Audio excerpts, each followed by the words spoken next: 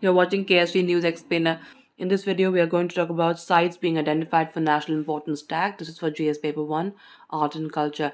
20 heritage sites, including 2 ancient mounds at Haryana's Rakhigarhi and the age-old Anangtal in Delhi, have been identified for the national importance tag, the government has said.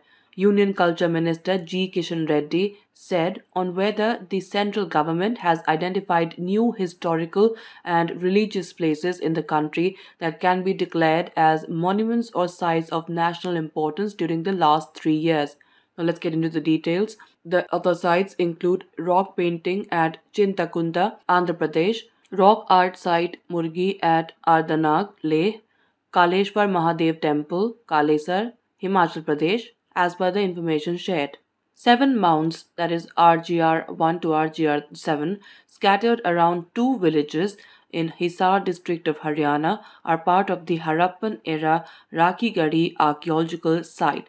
RGR 7 is a cemetery site when this was a well organized city. The Rakhigarhi site is one of the 5 iconic sites declared by the central government in the Union Budget 2020 to 2021.